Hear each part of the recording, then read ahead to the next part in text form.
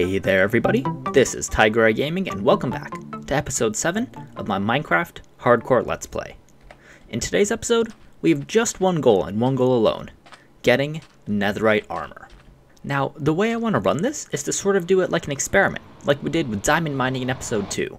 The way that I want to do this Netherite experiment is to use the two main sources that people like to use for mining Netherite, TNT and beds.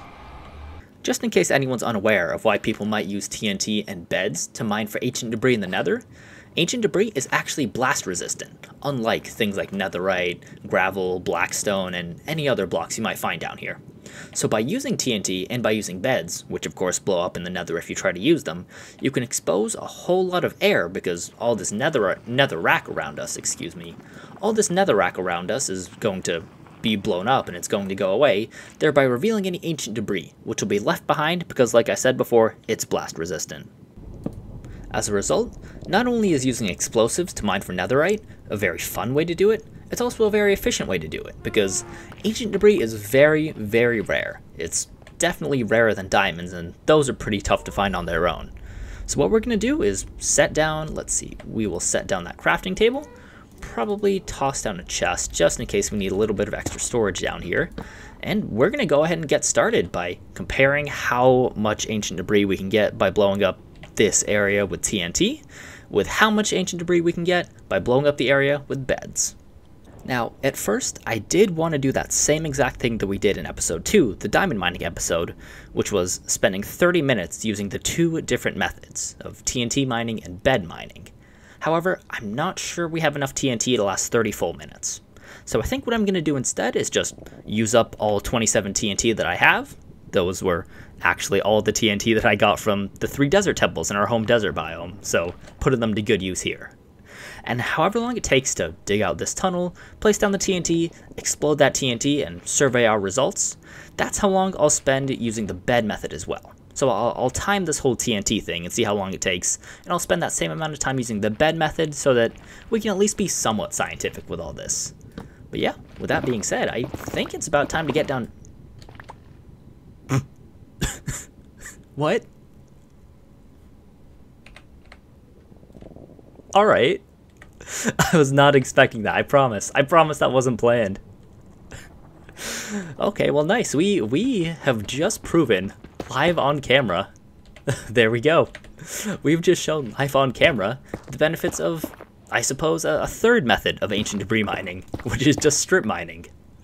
Now, honestly, I normally wouldn't recommend that because, oh my god, are you kidding me? What? I legit don't think I've ever seen two that close before. Oh my god. This is my face right now in real life. Actually, he's kind of expressionless because he's Batman. But yeah, that is wild. We just found 2 pieces, like, what, 1, 2, 3, 4, 5 blocks away? Oh my god, that is insane. Okay, well, this could mean one of 2 things. It could mean that we're using up all our luck early on, which is not a good sign for our experiment. Or it could mean that this is just a really, really productive way to dig. Alright, well, nice. Okay, I really am shook. I was not expecting that. Well, alright, it's still experiment time. We're just 2 pieces of ancient debris closer to our goal. So I think instead I'm going to start the tunnel from here. That way we don't go in the chunks that already had these pieces of ancient debris generate. And I guess we'll start a little tunnel from here. So I will dig enough blocks out to place down these 27 TNT. And I think it's about time that we see how that looks in the form of a time lapse.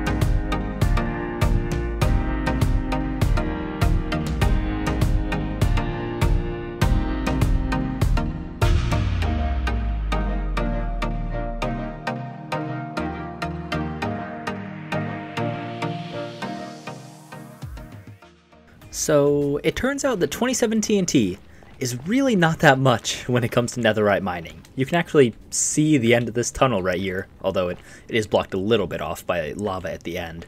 But I then went on over to this side, and yeah, we didn't really make too much of a dent in this direction either. So maybe it would have been helpful if I had crafted a little bit more of TNT, but kind of the point of me doing this now was that I don't have a gunpowder farm yet, but I did have 27 TNT. So I suppose this is more of an introduction to netherite mining than anything. And you know what? We have managed to find 4 ancient debris. Granted, 2 of them were from just digging out the tunnel, but hey, that's still part of the process, right? So we'll go ahead and count that, and that means we have enough for 1 netherite ingot. What I do believe this means, however, is that it might not really be worth our time anymore to do the whole experiment thing.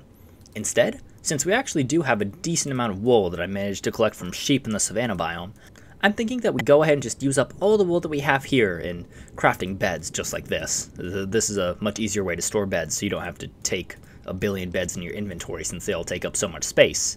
So I think what we're going to do is, instead of doing the whole experiment thing and only taking about 10 minutes to mine with beds, because that's about how long it took me to mine out the TNT tunnel, place that down, and blow it up, I think we're just going to go ahead and probably go until I'm out of wool, since, you know, I could use a little bit more than 4 ancient debris. I'd hopefully like to exit today with more than just 2 netherite ingots. So yeah, I think that's what we're going to do. We're going to spend some time blowing up the nether with beds.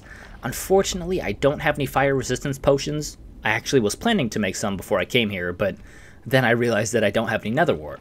So can't exactly brew those potions yet, unfortunately. However, we do have a whole lot of wool and a whole lot of wood, so we're prepared to do some mining. I'll just have to be careful for lava pockets. With that all said, I think it's about time to get going. So as soon as I find a direction that is not too full of these lava falls, we're going to go ahead and get to bed mining.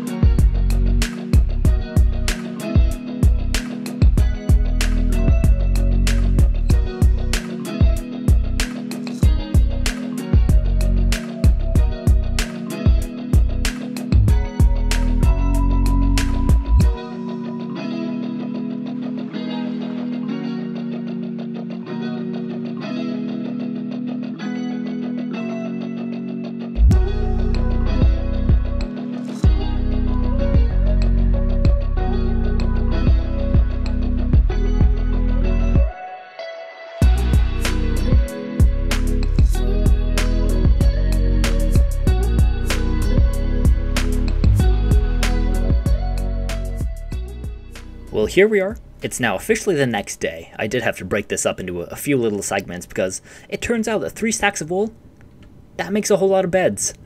So, about 64 beds later, we have done a whole lot of netherite mining and, well, we've been pretty successful. We now have 31 ancient debris, along with stacks on stacks of netherrack, a whole bunch of magma blocks, and a whole bunch of blackstone, as well as a little bit of nether quartz. Some of that is in a chest down there, but yeah, we have made out a whole lot of profits from that netherite mining session. Ooh, that was a little trippy. But yeah, now that we have 31 ancient debris, I think we can spend the rest of this episode upgrading some of our stuff to netherite armor and netherite tools. I really wasn't expecting to get that much with just maybe 2 hours worth of netherite mining overall.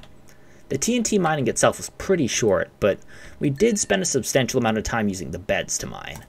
So I'm going to go ahead and pop that ancient debris into the blast furnace so we can get the, netherite scraps, which will then combine with gold to make netherite ingots. Now, I did say at the beginning of this video that we'd be kind of doing an experiment to see which way was the better way to mine for netherite, using TNT or using beds. Unfortunately, we weren't able to do it as quote-unquote scientifically as we did in episode 2 with the diamond mining experiment, so I think I'm gonna leave my final conclusion at this. TNT mining is maybe a little bit more efficient, and in my opinion, it is a little bit more fun.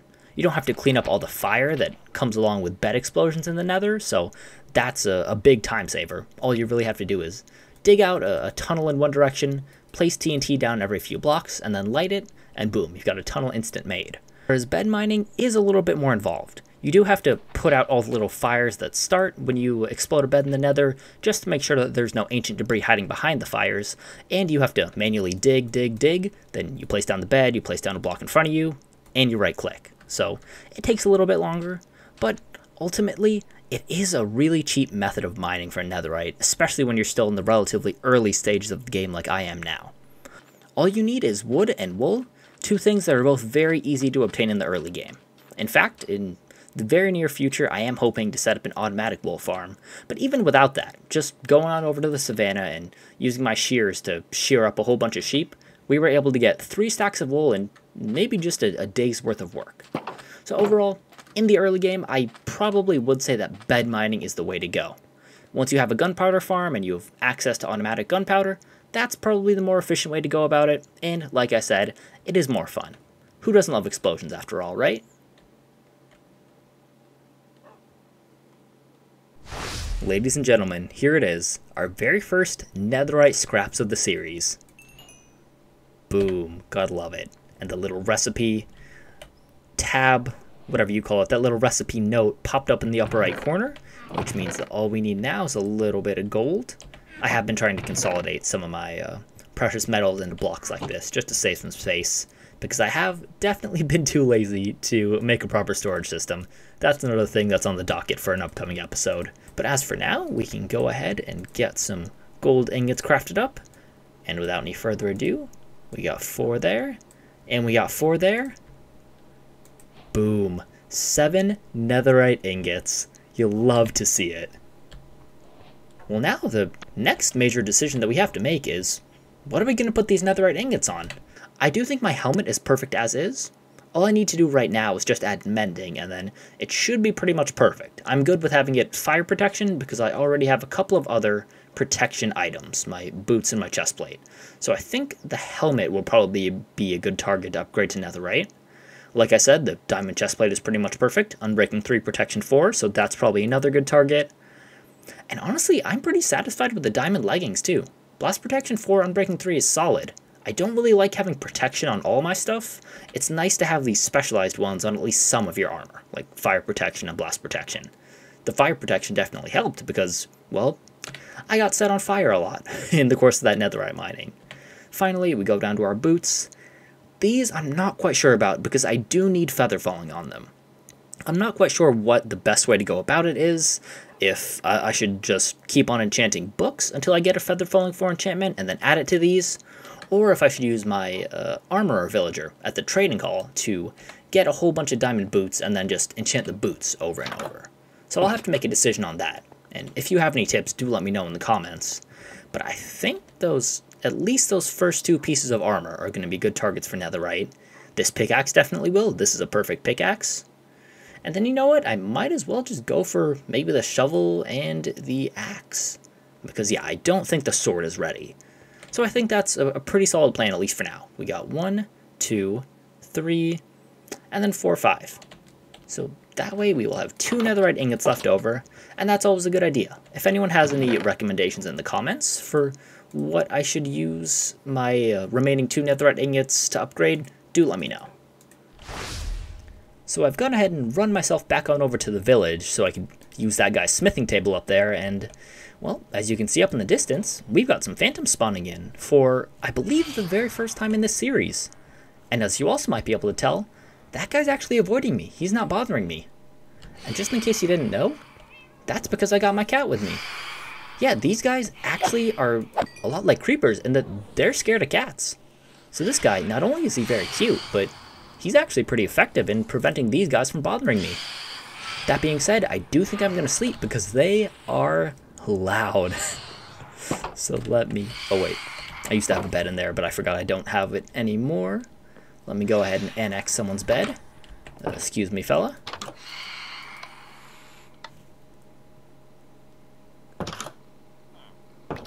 And there we go. Thank you, my friend.